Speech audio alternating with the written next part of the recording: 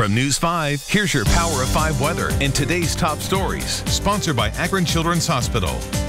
All right, let's take a picture of this weather. Let's bottle it up and put it in a jar because it doesn't get much better than the next couple of days here in northern Ohio weather-wise. We've got overnight temps bottoming out, 60s, some upper 50s thrown in. Should be pleasant.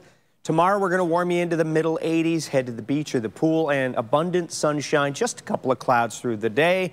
Let's do 85, a fantastic Friday. Same for the Akron-Canton area, 85 degrees, lots of sun and warm. How about that 7-day forecast? Glad you asked.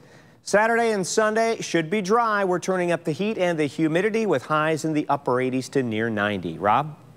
The brand new director of the Cuyahoga County Juvenile Justice Center went to lunch on his very first day on the job and never went back.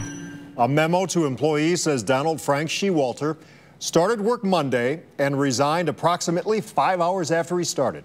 Shewalter reportedly realized his heart just wasn't in it. This is the second time since April the county's Juvenile Justice Center has been without a superintendent. The last director was fired after just 8 months on the job. U.S. Marshals captured accused pipe bomber Brian Capian this afternoon. Investigators say Capian made his own pipe bombs, threatened to kill his ex and another man, then went looking for them in a neighborhood in Springfield Township this weekend.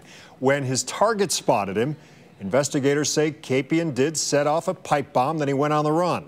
Until today, when marshals found him hiding under a bed in Springfield Township and took him in. And 5 rides at the Ohio State Fair have been shut down for safety reasons.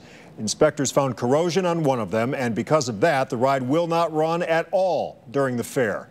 The other 4 rides are still being inspected and are expected to reopen. There's been a renewed focus on ride inspection after the Fireball ride fell apart at the Ohio State Fair 2 years ago, killing 1 person and injuring several others. For the latest news and weather, go to news5cleveland.com or open the News 5 app.